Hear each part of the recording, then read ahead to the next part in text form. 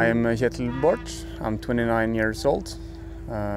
Bronze medal from Rio Olympics. My name is Sverri Nielsen. I'm 25 and I'm dreaming about winning the gold at the Olympics.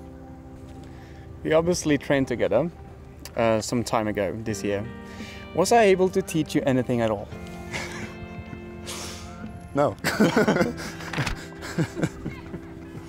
My first question. You were injured for a long time after winning the world title last year.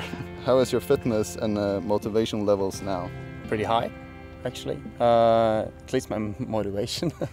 Well, it affects my fitness, of course, during the spring and the beginning of the season. I lose a lot of hours, a lot of strength training. I think finding other alternatives gives me more insights in my own training and my own body. So I will say I gained from it, but I do not recommend tearing apart your meniscus before the season.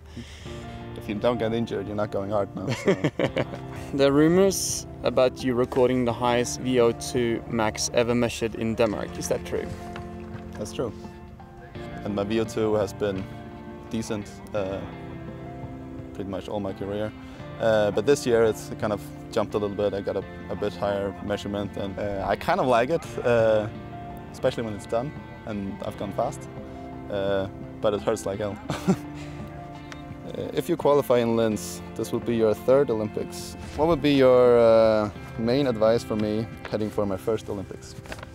Pack some shorts, singlet, hat, cool clothes, because it's gonna get really, really warm. It's gonna be really warm. That's my best advice. Thanks.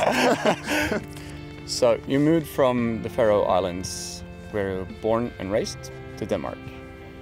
And now we're gonna try to qualify for Olympics. How is it for you as a Faroe citizen to be headed for the Olympics? It's pretty huge. We only had 2 athletes at the Olympics before, actually a rower and a swimmer. But yeah, my ambitions go a lot farther than just qualifying. I wouldn't put the time in that I'm doing just to compete at the Olympics. I want to at least race for the medals. Do you think we actually are the 2 single scholars to beat in Tokyo? I hope so. There's a lot of good competition, but to be honest, you're one of the guys on my list. And that's and that's a good thing for you. Yeah. Yep. Scandinavia all the way. Yeah.